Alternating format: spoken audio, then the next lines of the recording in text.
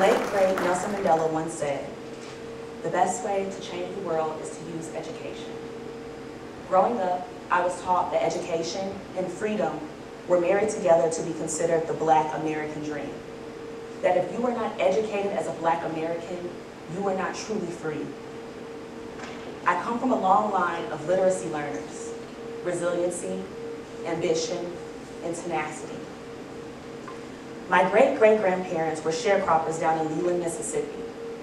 Neither were taught to read nor write during that time, but I often remember hearing stories from my elders and ancestors about how my great-great-grandfather was a blacksmith, and he was ambitious enough to teach himself how to write, which at that time could have cost him his life down in Mississippi. Like many Black families at that time, my family migrated from Leland, Mississippi to Chicago, Illinois for better opportunities and work.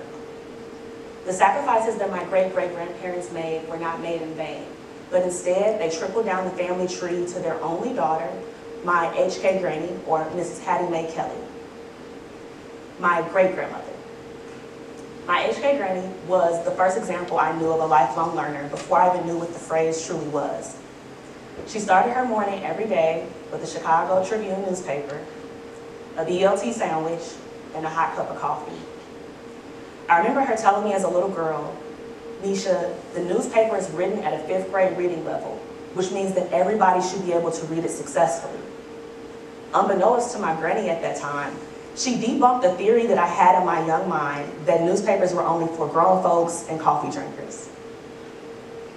After that day, I read more than just the comic section, and my HK Granny created a safe space in her home to be able to talk about current events that we read in the newspaper and talking about current events happening in Chicago.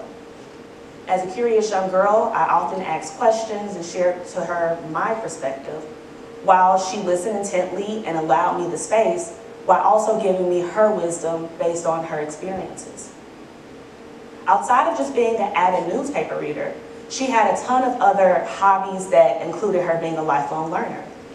This all included episodes of Jeopardy, episodes of Wheel of Fortune, puzzles with hundreds of pieces that she would have on her table, and I would sometimes come over and put them together. And then when she put them all together, she would tape them up and frame them in the home. It's like a family project. Also, too, she did word search and crossword puzzles. And even in her late 60s and 70s, HK Granny still had dreams of her own. Outside of just being a phenomenal mother, grandmother, great-grandmother, she had aspirations of being a pianist. I remember her telling me that she'd always wanted to learn how to play the piano. And so she took a couple of lessons, but for the most part, she was a self-taught pianist in her late 60s. The memories and moments that I share with my great-grandmother, I cherish for the rest of my life. And not only take them with me through life, but through my career. Fast forward a decade later, I started on my own journey as a lifelong learner. It started in undergraduate school when I started my first student worker position as a student ambassador. So I was often walking backwards, pointing at random facts on the campus, doing panel discussions with prospective students and parents, helping with program selection, and then also giving dorm tours of my dorm or the sample dorm that we had on campus. At that time, I also did have some experience working in residence life, but it was something about the admissions office that I always came back to. It was the interpersonal communication with another person, helping with program selection, which was one of my favorite things, being informative, lending a helping hand and giving someone else an opportunity like somebody gave me an opportunity, and then also just understanding a person and knowing their whys about why they're coming to school or why they're coming back to school, or what are their goals and lifelong journey. Over the decade that I've worked in admissions, I have read hundreds, maybe even thousands, of applications, letters of recommendation, essays, and personal statements at the graduate and the undergraduate level. And let me tell you, writing is a lost art. I would often read some of these applications, and I would wonder to myself, I wonder what my honors English teachers in high school and my professors would think, looking at some of this work that they send over to a college or university.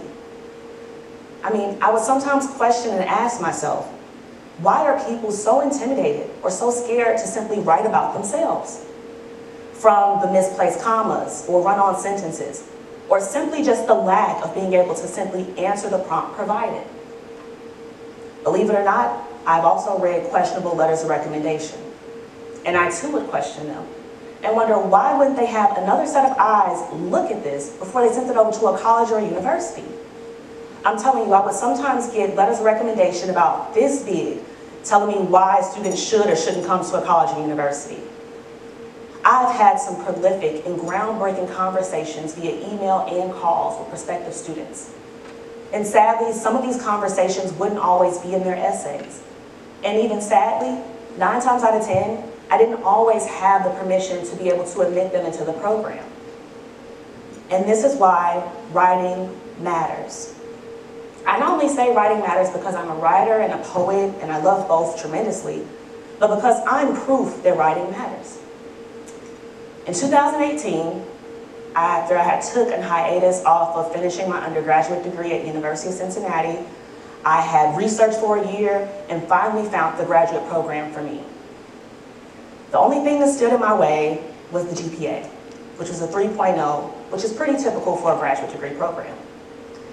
However, remember again, I come from a long line of ambition, so I wasn't going to self-sabotage and tell myself no without hearing it from the committee first.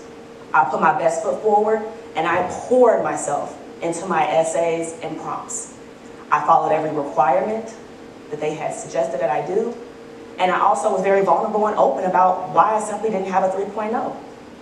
I talked about how I made a ballsy move and I transferred my senior year of undergrad from Chicago, Illinois to Cincinnati, Ohio, from a small Catholic university to a large, predominantly open university at University of Cincinnati. From the time I stepped foot on Cincinnati or UC's campus and soil, I was a full-time student. Even in the summer, I was a full-time student. When it came time for me to graduate that last semester, I had taken the most amount of credit hours I had ever taken in my career, 18, with both online and in-person classes. I was burnt out in every shape, form, and facet. I literally dragged myself across the finish line so I could finish on the time I was supposed to finish. I shared this with them.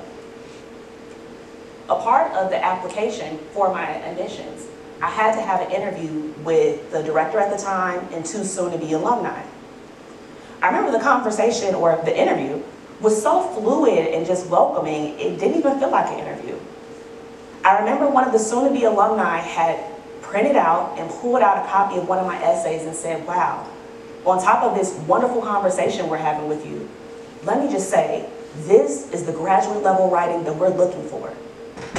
I was honored and humbled that they had taken the time out to read my writing, to get to know me better, instead of just looking at a GPA and simply just writing me off as not being prepared for graduate school or for their program.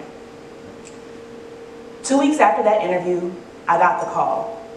I was accepted provisionally into the program. And I remember being on the phone with the director at the time, and I put him on mute, and I sobbed and I cried, and I just simply thanked God for giving me my one yes. I had my one yes to get into graduate school that completely changed and utterly enhanced my life for the better. 2 years after I got that yes, I graduated the youngest of my cohort ever. At 26 years old with a 3.9 GPA, I had taken and put myself through graduate school financially 100% on my own with no help. And I also became a homeowner as well. Mind you, this was all in 2020 when we were all in quarantine. I still to this day am immensely proud of myself. And I always share this testimony with my applicants and interns because I remind them, if I can do it, why can't you? Outside of just college admissions and writing for school and writing to get into school, I actually take back what I said initially. Writing matters, and it can never be a lost art. It is one of many ways that we as human beings communicate with one another. Sometimes when words fail us, writing makes up for it. We have the pleasure of being able to write drafts drafts and edit and proofread and edit some more to finally get out the words that we really want to say to our prospective audience. From a time a student matriculates and graduates, and now they become an alumni, they're working in the field that they spent thousands of dollars to get into and years working to get into. From the time that we wake up, we're exposed to writing on our phones, through text messages, emails, social media marketing, social media advertising, advertising and marketing, public relations, grant proposals, grant writing, hiring letters, denial letters, all types of writing and many, many more we're exposed to on a day-to-day basis, no matter what field you're planning on working in. And this is why I constantly and consistently urge everyone to practice their writing skills, because it's better than just being a phenomenal writer. But when you become a better writer, you become a better communicator. So it not only enhances your writing, but it enhances your communication skills. And even if writing is not your strong suit, there's still so many opportunities to strengthen and sharpen your tools, whether that be Grammarly, LinkedIn Learning, Google or Google Courses, YouTube University, the library with so many free resources for opportunities, a mentor, classes here at University of Cincinnati or at a junior college, and many, many more. I was often told and prompted by my elders and my ancestors that if you ain't learning, you ain't living. And so I encourage you to ask yourself, are you living? Thank you.